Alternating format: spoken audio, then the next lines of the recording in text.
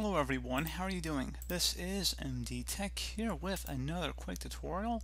In today's tutorial, I'm going to show you guys how to resolve if you're facing an issue with your hard drive or one of your drives that says that it cannot read from the source file or disk. So this should hopefully be a pretty straightforward tutorial, guys, and without further ado, let's go ahead and jump straight into it. So we're going to start off by opening up the Start menu. Type in CMD. Best result should come back with command prompt. Go ahead and right click on that and select Run as Administrator. If you receive the user account control prompt, go ahead and select Yes. Now into this elevated command line window, you want to go type in chkdsk space C :/F.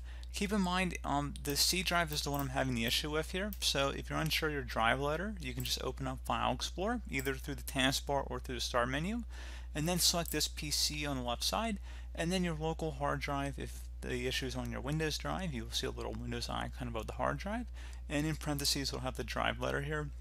And if it's on a different drive, you should be able to just take note of it and just use the correct drive when typing it into the command line window that we did right here.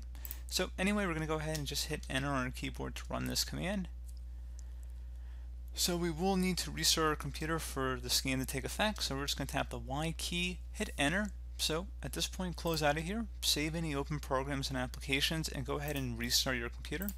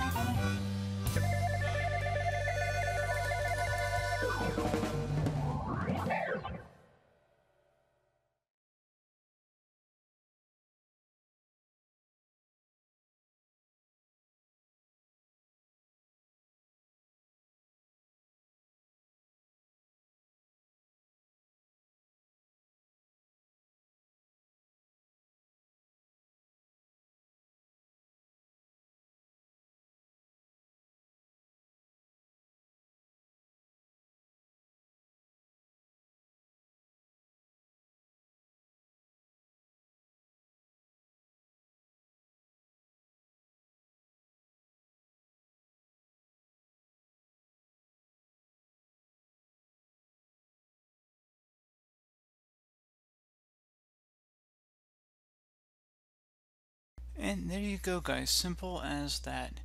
So as always, thank you guys for watching this brief tutorial. Do hope that I was able to help you out, and I do look forward to catching you all in the next tutorial. Goodbye.